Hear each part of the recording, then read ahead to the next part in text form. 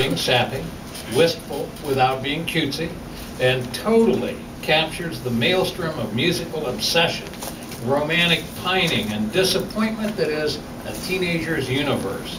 Effective jump cuts, nifty descriptions. I haven't heard nifty in a long time. Nifty descriptions, a very well executed coal diving scene, and terrific lines throughout. The piece is Kurt Cobain, Avengers, and the author is Justin Bendell.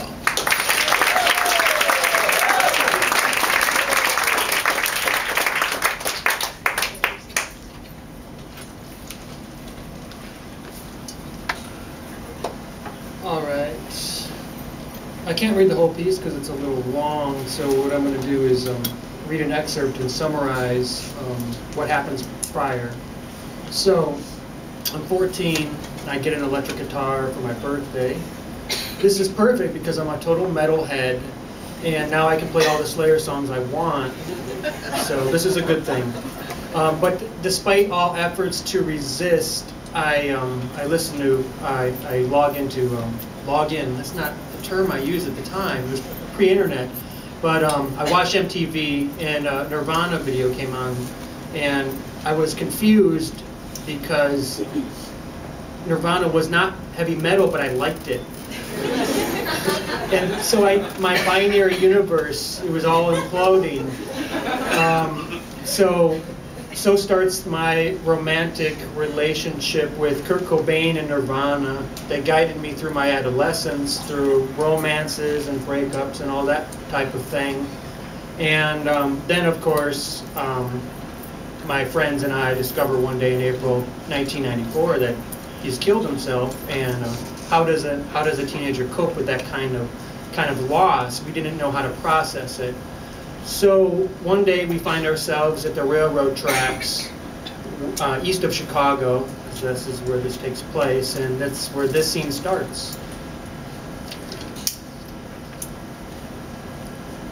I felt it before I saw anything, the dull rumble, earth shivering like an earthquake.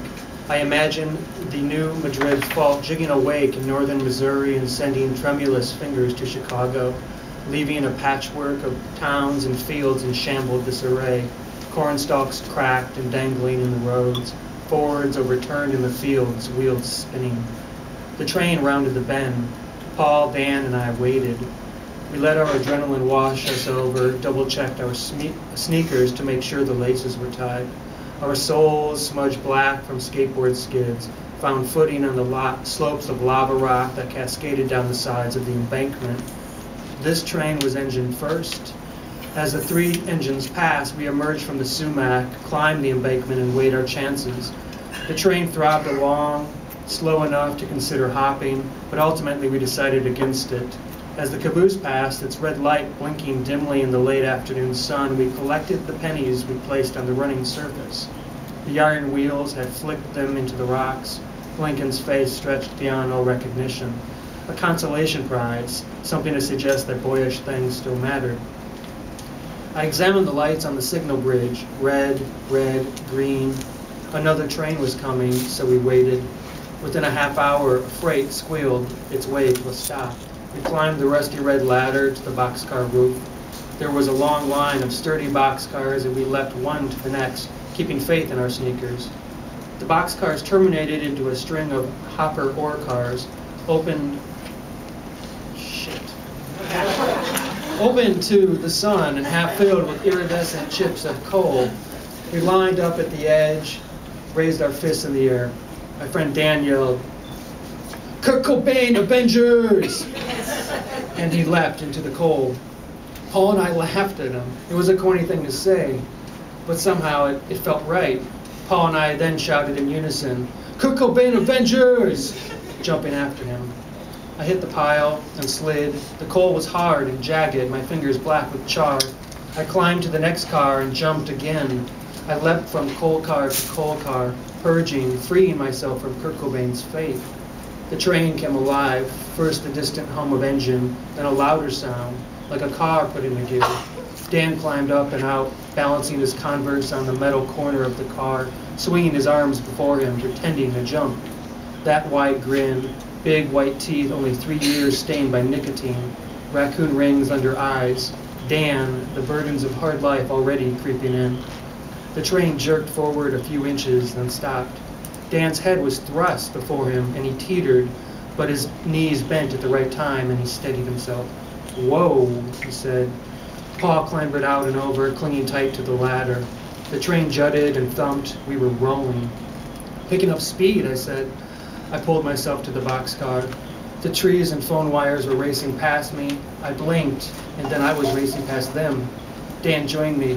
"It's really moving," he said. Faster and faster. How fast was too fast? I could tell that Dan was thinking the same thing, though I suspect he was torn, like I was. "Maybe we should see how far it'll go." "Fuck it," Dan said. "I'm getting off." Reluctantly, I followed him down the ladder. Every day we came to the tracks, from Cobain's death in April until June. "Cobain Avengers!" we shouted and leapt. We did this over and over until our hearts were tired. Come July, it was too hot. Dan had a girlfriend. By August, Paul's dad accepted a job flying planes in North Carolina. I was with Paul when he put his drum set into a moving box. I waved half-heartedly as he drove around the corner out of sight. In his trunk was my skateboard, but I didn't know it then. So that's that.